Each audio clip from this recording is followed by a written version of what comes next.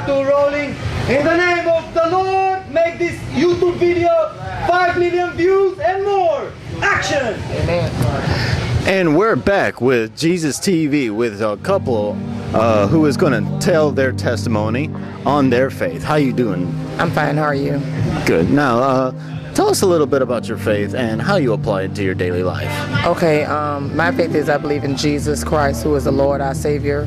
And each day I pray to Him for waking me up this morning to give me strength and for allowing me to see another day that He had created for me. That's about it. And how about you, sir? I'm the same.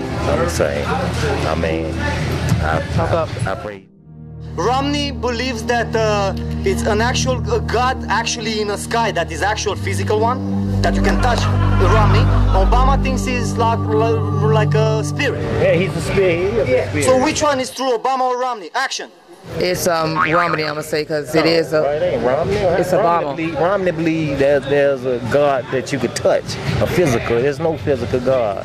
It's a spirit. It's a being. It's a, you know what I'm saying. It's a more higher being. Yeah, it is. There is no physical God. You know, but like I say, but how would you got the air? You know your heartbeat every day. You know there's a higher being. You know, but there is no physical God. You could touch. You know, there is no. So Romney, I'm sorry, you know, there is no physical God.